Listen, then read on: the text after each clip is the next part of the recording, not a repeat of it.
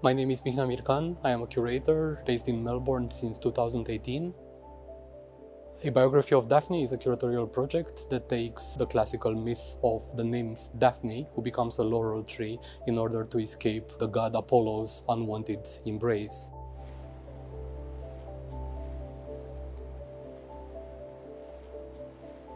The main concerns of the project are metamorphosis and trauma. These are notions that have been important in Western art throughout the ages.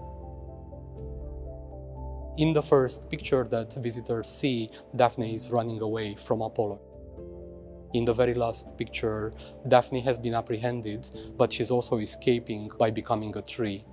In a sense, the whole chronology of the exhibition is bracketed within this in order to accommodate all the temporalities that run through the various works that the exhibition includes.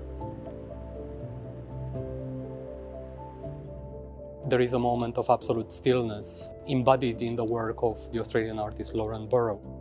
The title of the work is A Stick Developing Eyes, and these are the words that the philosopher Val Routley describes when she sees a form floating towards her canoe in Kakadu.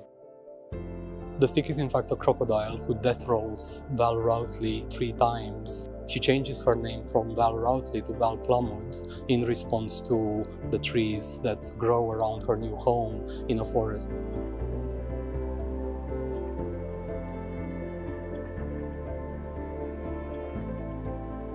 Within the history of Daphnean representation, there is a great moment when Daphne is becoming trees represented by coral branches.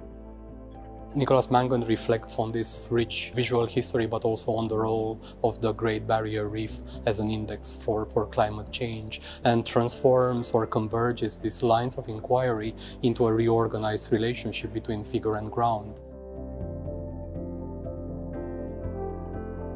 The exhibition includes the painting Kaun by Wingwit Njima, custodian of the Seven Sisters narrative, and the author of a series of remarkable representations of this myth that manage to convey the place where the transformation happens, but also the energy of the cosmic event itself.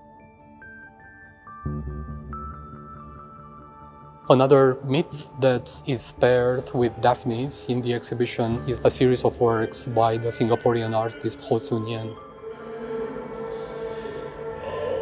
The exhibition includes his video installation 2 or 3 Tigers that takes as point of departure the moment when, in the 19th century, a tiger attacks a cartographic expedition in the jungle. The work Hormonal Fog by Candice Lin and P. Staff takes the form of a hacked fog machine that disseminates in the space tinctures made of plants that are known for their high concentrations of phytoestrogens. This is the work that perhaps thematizes most explicitly a series of possible metamorphoses that unite humans and plants. My belief is that the myth has something quite significant to tell us about our own crisis and our own transformation. The metamorphoses of the contemporary find a reflection in Daphne's own transformation. All the artists who have represented the myth have attempted to turn it into a contemporaneous subject matter, and so does the exhibition.